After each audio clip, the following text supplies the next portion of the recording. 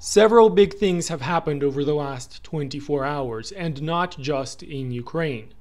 However, concerning the Ukraine war, perhaps the biggest development by far is the fact that battles are now taking place within the city of Slovyansk.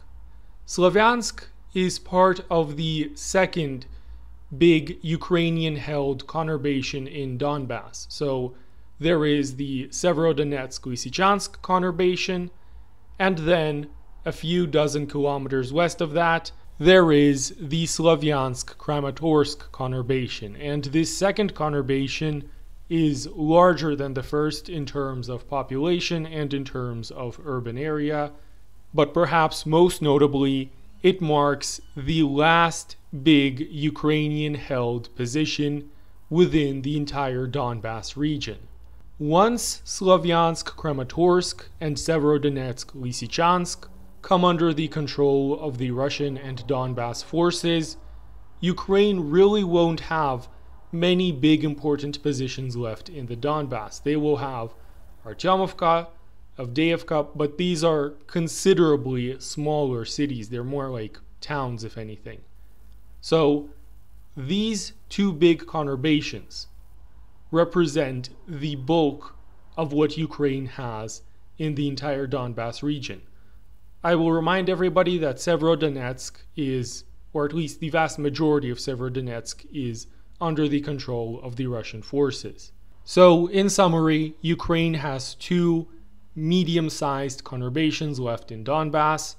One of these is basically halfway to being controlled by the Russian forces. The other one is under siege by Russian forces as well. Once both of these conurbations fall, Ukraine really won't have that much left in Donbass area. After that, the battles in Donbass, at least, will be of a much smaller scale, and it'll basically just be clearing out the Ukrainian forces from the rest of these much smaller towns and villages. Now, I should note that we're not seeing the battle take place within the city itself, at least not yet. We're not seeing any kind of massive offensive trying to take the entire city of Slovyansk.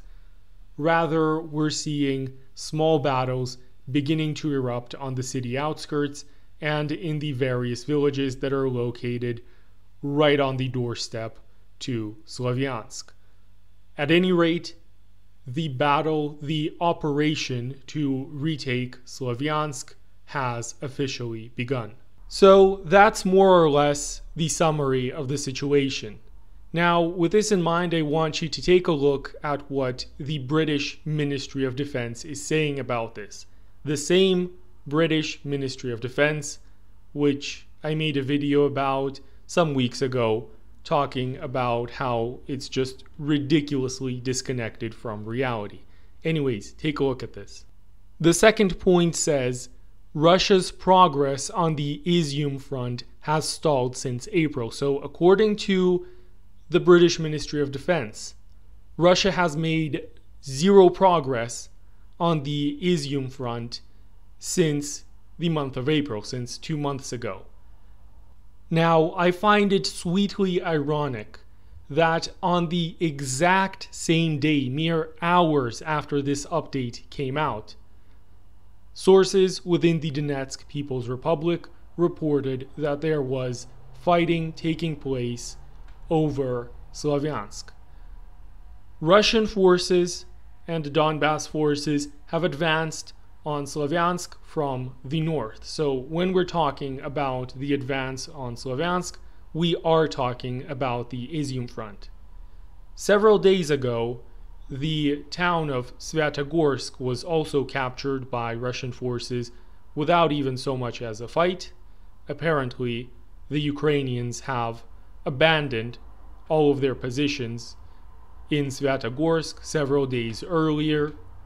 According to reports that I've heard, a large amount of Ukrainian equipment, vehicles were captured. So we're clearly seeing this front, well, perhaps not collapsing, but we are clearly seeing the Ukrainian forces actively retreating on this front. And this is not new. This has been going on for a while. The public has known for a while, this has been public information, publicly available information for weeks and weeks now, that Russian forces are making steady progress along the Izium front. How deluded does the Ministry of Defense of an entire country, a country that was quite recently a superpower and is still viewed by the majority of the world as perhaps not a full superpower, but something very close to a superpower, a country that was once known for its immaculate, practically omniscient intelligence, for having one of the best, perhaps even the best intelligence services in the entire world during the Second World War, during the Cold War. How has it come to this, that the intelligence services of this country are now reporting something that is diametrically opposite to the truth, and something that the entire world has known is diametrically opposite to the truth for several months? Either this British intelligence, from which we are reading these reports, has only recently come into our universe from some parallel mirror universe where the events unfolding on the ground in Ukraine are completely different from what we're seeing in our own universe, or British intelligence services are really just this ideologically brainwashed and downright incompetent, or they're just straight up lying, in which case they shouldn't be called the intelligence services, they should be called the propaganda services, because intelligence is not what they do.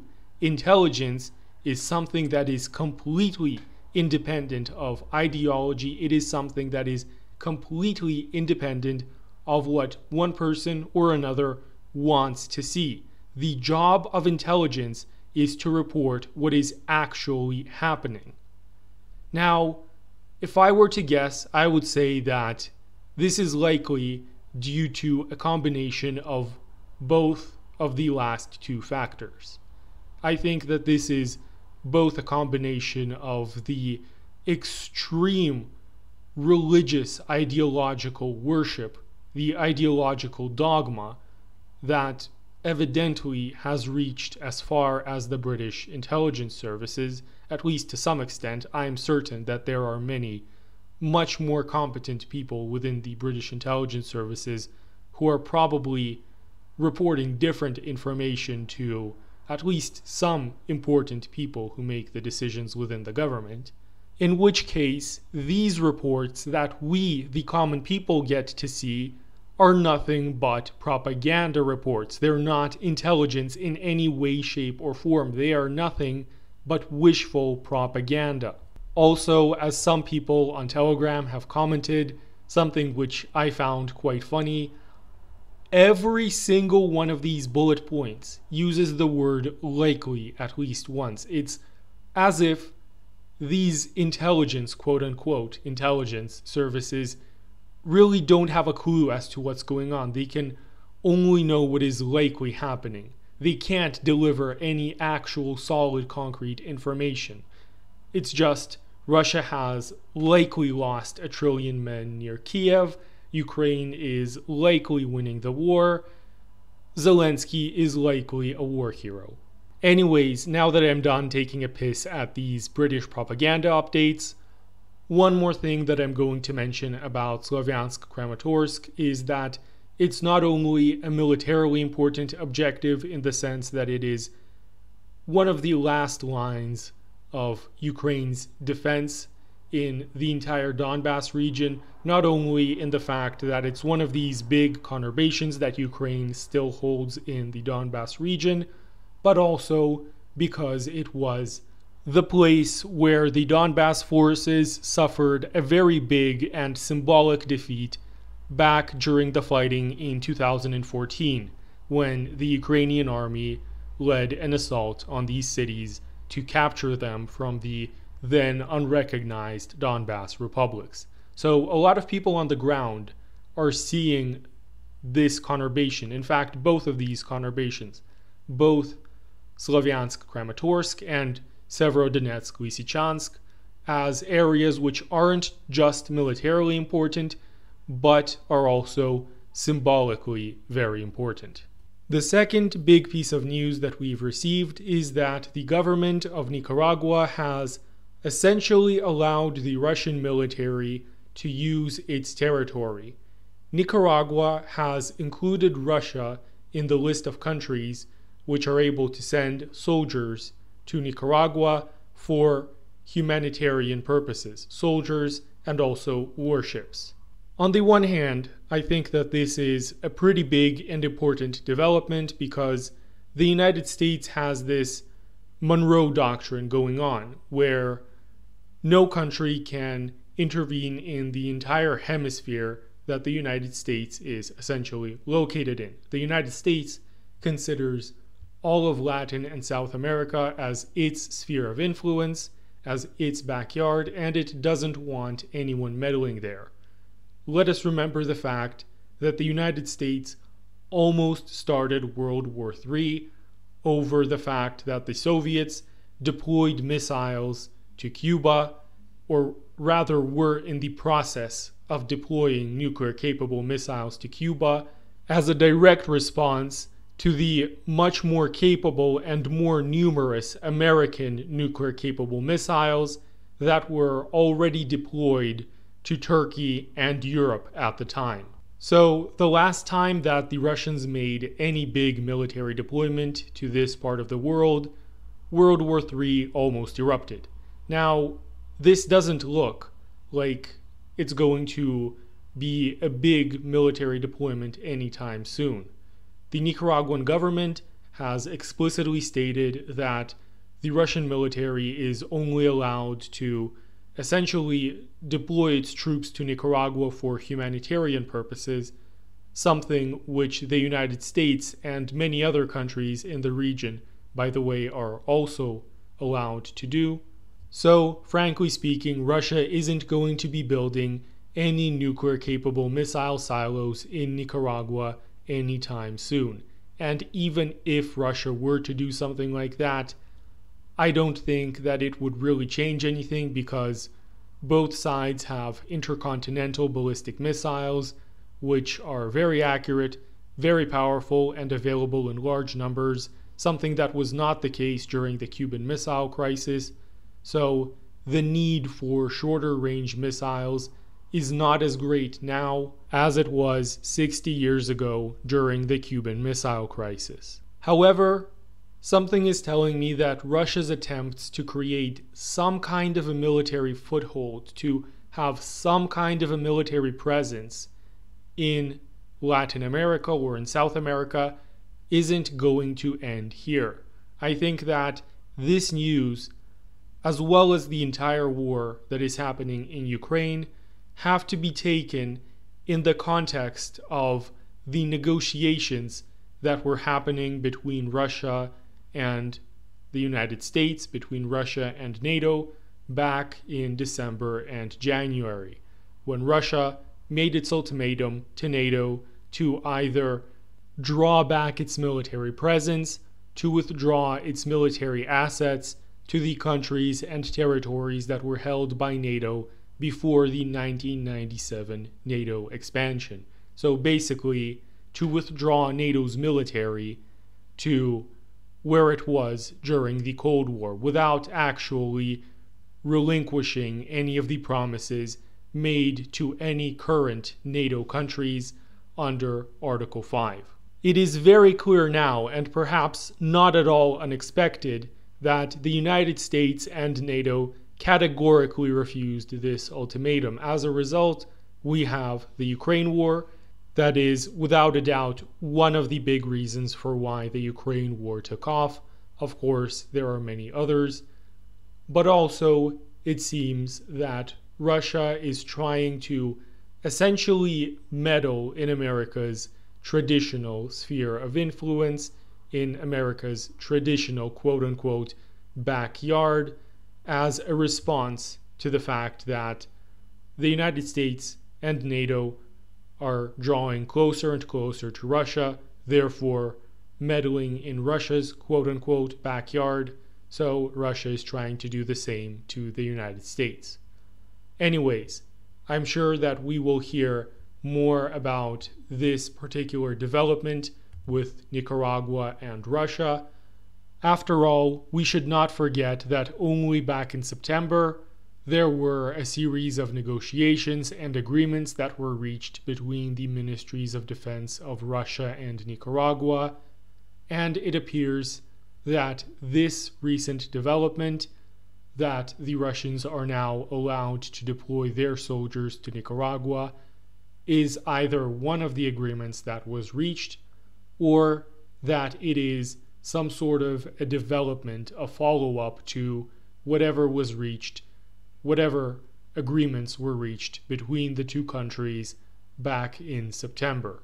If this is indeed the case, which it most likely is, then we are seeing what looks to be a trend of an increasing Russian military influence in Nicaragua, and 5 or 10 years down the line, this could very well be followed up by an increasing Russian military presence in Latin and South America. At least the potential for that is there.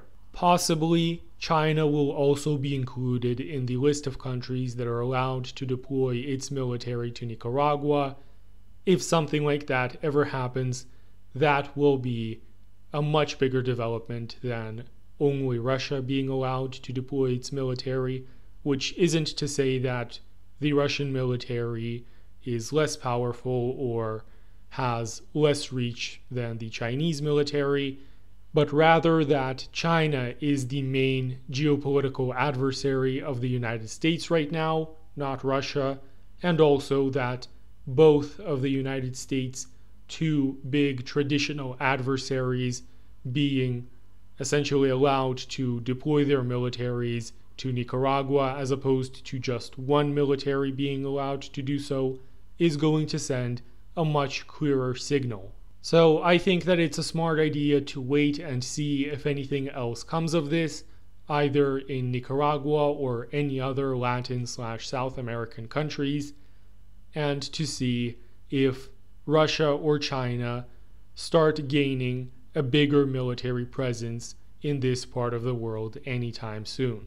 And the final thing that I would like to talk about today is the fact that 3 foreign mercenaries, 2 British mercenaries and 1 Moroccan mercenary, who were fighting for the Ukrainian side in the Ukraine war, who have been captured by the Russian military. From what I understand, all 3 of these mercenaries were captured at Azovstal. These mercenaries have now been tried by a court within the Donetsk People's Republic, and they have been sentenced to death by firing squad. The names of these mercenaries are Sean Penner, Aidan Aslin, and Brahim Sadoun. The British mainstream media has already reacted to the fact that these mercenaries were tried and sentenced to death. Unsurprisingly, the narrative is that this was just a kangaroo court, but then I feel that I should remind everybody that only a few weeks ago the media narrative was that this surrender that took place at Azovstal, this surrender by the Ukrainian and foreign mercenary contingent, was in fact not a surrender at all, that it was all actually some sort of elaborate planned evacuation. And here we are, a few weeks later, witnessing the results of that planned evacuation. Some evacuation that was. And also, unsurprisingly, but perhaps somewhat interestingly, is the fact that none of these articles mention the words Donetsk People's Republic or Lugansk People's Republic. All of these articles essentially make it seem that these mercenaries were tried and sentenced to death by the Russian military, by Russian-controlled forces.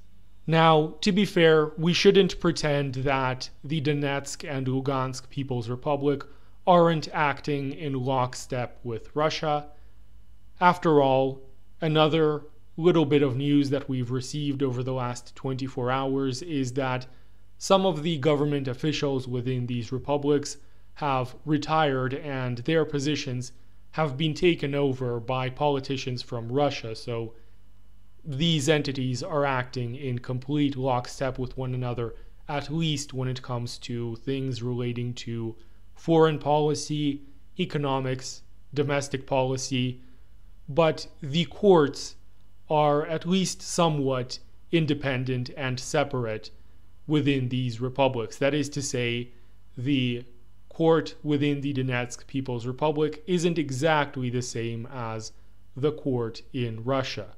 The death penalty has been, after all, abolished in Russia, but it hasn't been abolished within the Donetsk People's Republic.